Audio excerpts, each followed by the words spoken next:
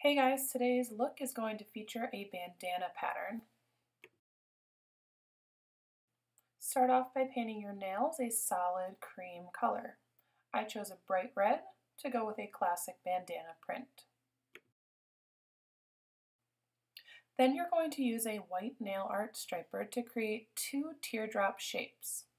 One will be smaller, stemming from the side of your nail, and the other will be a bit bigger that goes right along the outside of the smaller shape.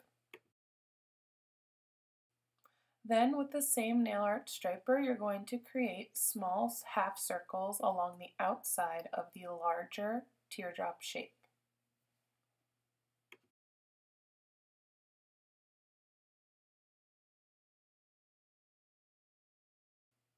I didn't wait for that to dry, I simply went in with a black nail art striper and created a third teardrop shape going in between the two white ones.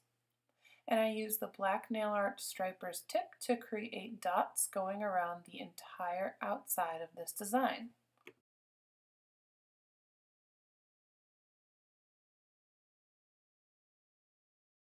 To finish this design, I used the tip of the white nail art striper to create dots inside of this shape.